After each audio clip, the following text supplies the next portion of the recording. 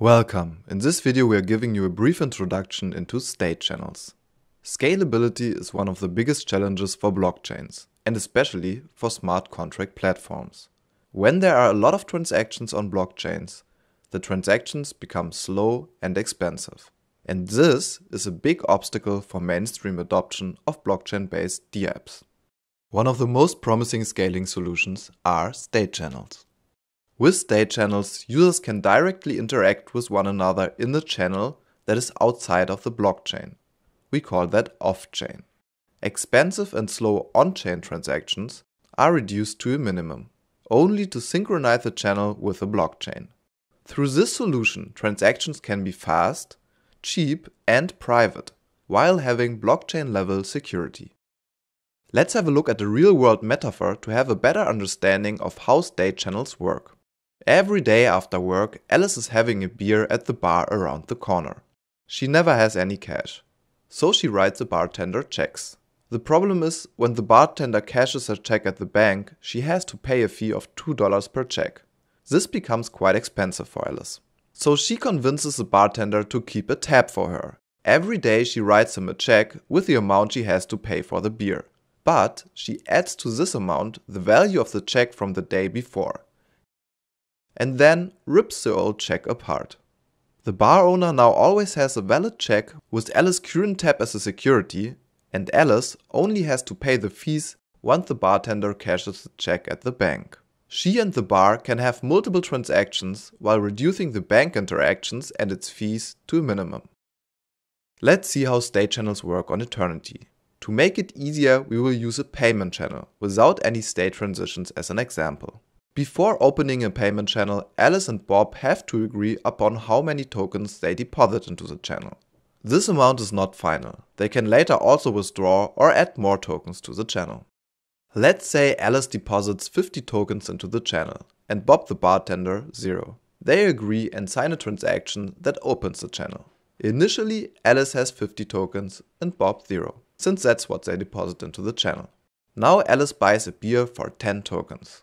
And now we have a new state of the channel. We call it round 2. Similar to ripping the check apart, round number 1 became obsolete. And round number 2 now displays the token distribution inside the channel after the most recent transaction. And Alice drinks another beer. Now Alice is an artist, and while drinking beer she creates a beautiful painting that Bob wants to hang at the bar. So he buys it for 20 tokens. Alice drinks one more beer, is done for the night and wants to leave. Now there are two ways of how a channel can be closed. The first one is called a mutual close. Alice tells Bob that she wants to close the channel, Bob agrees, and the channel gets closed. The new balances are transmitted to their accounts on the blockchain. The second way of closing a channel is called a solo close. So let's imagine Alice is already a bit drunk and wants to cheat Bob. She sets up a new transaction where she gets 10 tokens from Bob. Bob sees that and doesn't want to sign the transaction. Instead, he doesn't want to do any more business with Alice, and he closes the channel. This is called a solo close. To close the channel, Bob has to send the miners the current state of the channel.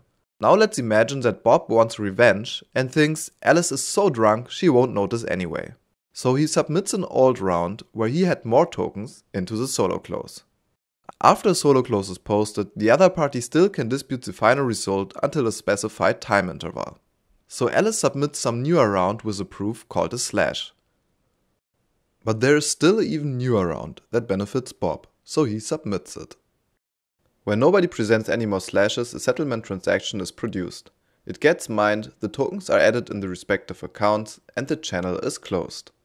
State channels are behaving very similar to payment channels, but instead of a balance, we have the state hash, the new state of a smart contract that is updated.